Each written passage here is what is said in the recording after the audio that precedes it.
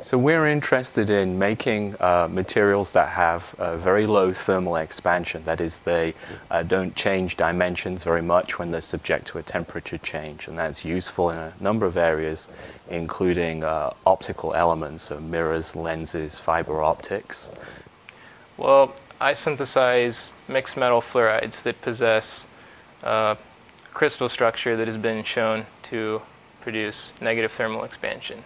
And we're interested in negative thermal expansion materials. It contracts upon heating or expands upon cooling. From a scientific point of view, it's interesting because it's so anomalous. The vast majority of materials expand upon heating. From a technological standpoint,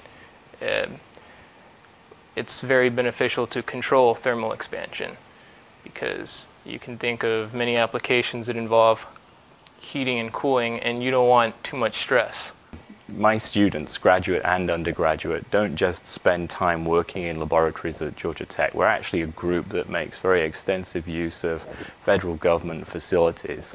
Back in December, I got to go to Argonne National Laboratory, which is just outside of Chicago.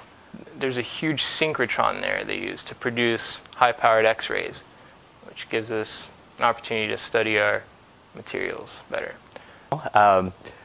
Find that many of undergraduate students are really outstanding in the lab. They have great technical skills, and certainly when it comes to preparing materials, they can contribute a lot. They can help us move a project forward in a timely fashion. I really enjoy working with them.